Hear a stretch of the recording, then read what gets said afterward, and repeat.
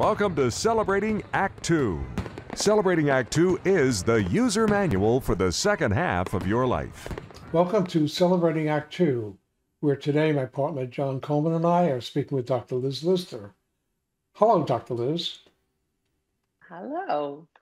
Dr. Liz, I have a very, very broad topic for you today.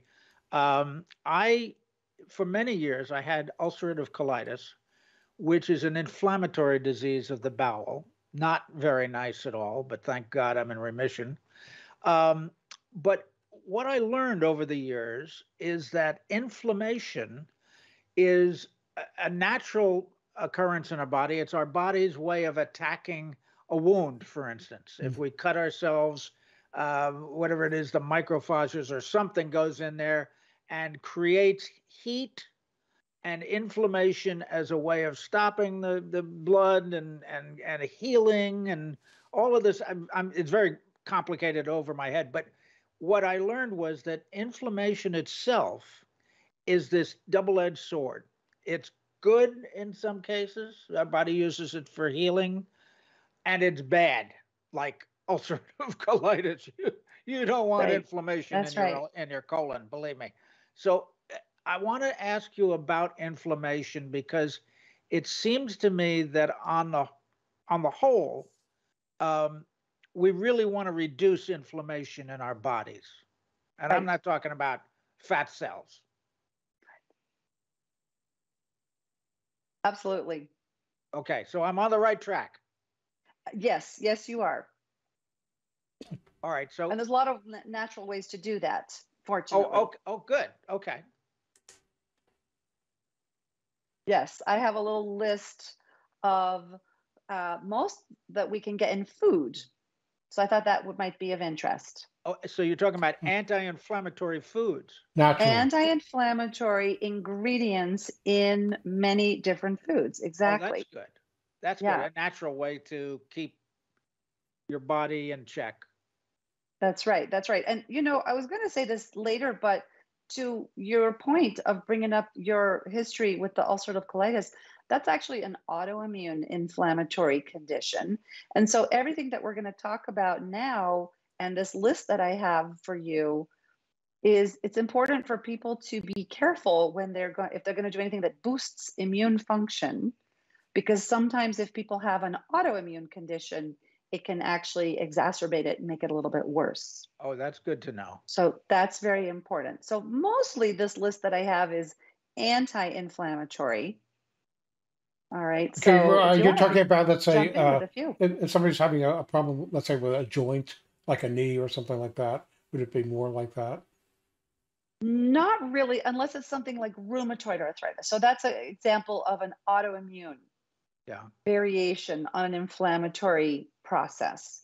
So mostly joint pain will respond to supplements as well as other types of anti-inflammatories. But that's why I thought we could talk about some of the more natural ingredients that people can add to their diets in order to help reduce inflammation overall. Okay, sure, great. And not necessarily trying to treat an autoimmune disease. Right. Exactly. Okay. That's exactly right. Yes. Good, an important distinction. Yes. Yeah. Okay, it's all yours, so Dr. Liz. The first one out of the gate that a lot of people have heard of is the use of turmeric. And the ingredient that's anti-inflammatory is the curcumin. All right. Now, a lot of supplements these days are trying to package it up. However, it's possible to simply add the turmeric spice to your foods or to teas, for example, like a hot tea. Also, it turns out that black pepper improves the digestibility and the absorption of the curcumin. So you got to make sure if you're doing it as a supplement that you're using one that uses that ingredient. In addition, that combination to make it well absorbed into the body. So that's an interesting one. It's been studied. There's studies that have looked at curcumin in diabetes, heart disease, inflammatory bowel disease, and even in cancer. And they've looked at inflammatory markers. So a lot of the ones that I have on our list for today have looked, the studies have looked at the inflammatory markers in the setting of a variety of illnesses and shown that these ingredients can be helpful. So turmeric's the first one. Good. Okay. Second is fish oil. We've talked about this one before. Yes. You both know that I'm a huge fan. I think it's very helpful. It's been studied in heart disease and in a number of circulatory settings, right? It helps the flexibility of the red blood cells, so that when they're going through the tiniest blood cells, tiniest blood vessels in our bodies, they travel well and transport oxygen well around the body. So that's been shown to improve brain function, muscle repair after exercise, right? Wow. So it's difficult to study these kinds of supplements, by the way, in the way that we study a drug, right? So there's controversial, or I should say conflicting information that is out there. But again, as you both know, I am a huge fan and I stand by fish oil. Yes. You know, when people need to have even the most minor of surgeries, they say, oh, you're taking fish oil, stop taking it. Well, if the medical establishment didn't see the data that shows that it improves blood flow and reduces inflammation, I don't think they would issue that instruction. So that's the second one. Okay. Okay. Another one is ginger. Ginger. Ginger, My as husband, in ginger root. tea. Yeah. Yes, exactly. My husband loves to take the ginger root straight from the supermarket, peel it, chop it, boil it in water, and then he'll drink that as a tea over the course of the week, usually, however much he made and however long it lasts him. And it's well studied. It's been studied in diabetes, in breast cancer. This one also can show a blood thinning effect. So it's another one to be careful. And it's one of the reasons that nowadays doctors say, just stop all your supplements before you're going to have even a minor procedure. So that's another one. Good. I'm making notes, by the way. Okay, so that's number 3. So what's next? Number 4 is resveratrol. And these are not specifically in order, by the way, in any particular scientific order. So I'll give you these 10 that I found that I think are really foods that we can have. So resveratrol, you're probably aware, is found in the skins of dark berries and grapes. Yes. Thus, it is in wine, okay? Usually in red wines because they're using the darker skins, but also in berries and other of these dark grapes and berries. And it's studied. It's well studied. And it is studied in chronic illness. It's studied in colitis, lowers the inflammation markers, lowers triglycerides, lowers blood sugar. It's a real central supplement in the anti-aging world. That's good to know. Mm-hmm. Yeah, so people have heard of that. Obviously, it needs to be balanced. It doesn't mean that drinking too much wine is going to be helpful because that will outweigh the benefits. Yeah, one thing I did notice, we do want you to get to some of these others, is that people hear, like I've heard of resveratrol in advertisements on TV and things like that, and immediately somebody says, oh, this is going to help with such and such, and they go out and they start what appears to be overdosing on this, having no sense of the right amount to take. And most of these things, I guess, are okay in large doses, but some of them, you take too much of something, you could really hurt yourself. That's right. That's absolutely right. A good limit that is out there in the regular information is probably about 500 milligrams per day, right? So that's a little bit of a benchmark there, but that's absolutely correct. Sometimes it's hard to know what is too much. Yeah. So that's true. Yeah. Okay, good. All right. Okay, the next one is another one that we've talked about a lot, which is vitamin D. Yes. Vitamin D, it's fat soluble, and it's simply been well studied and shown to decrease inflammatory markers. It's been studied in all kinds of different illnesses, in premenstrual syndrome also, interestingly. Really? Cancer. Okay, so vitamin D, we've said lots and lots about that. Yep, one of our favorites. All right, so it's number 5. So number 6, garlic. What is it? Garlic. No kidding. Garlic. Garlic. Yep. Yeah. Garlic improves, it lowers inflammation markers. And it's been studied in all kinds of illnesses, in obesity and overweight, in cardiovascular disease, in cancer, diabetes, all types of different illnesses. When you look at the ingredients in garlic, oh my goodness, besides having vitamins and minerals, it has a huge list of compounds in garlic. Huh. And pretty much the only downside is if you take too much, the smell actually will be noticeable to others. So it's good to do it. It's good to do any of these in some degree of moderation, but definitely with garlic. Before you move on to the next one, coming out your pores. Yeah, I like use of garlic bread and things like that. But the problem for me is that it would seem that I have a metabolism or a system where it would reek out of my pores for days. In other words, you can't just brush your teeth and get a good night's sleep and everything is good. So what about something like we hear about this garlic? Is that a supplement where it doesn't have the garlic taste or odor associated with it?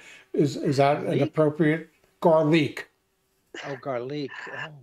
Okay, I don't know that specific supplement, but I am definitely aware that there are many efforts to try to get the benefits of the garlic without that smell, the garlicky smell. So it's an ongoing challenge. It's really being researched quite a bit.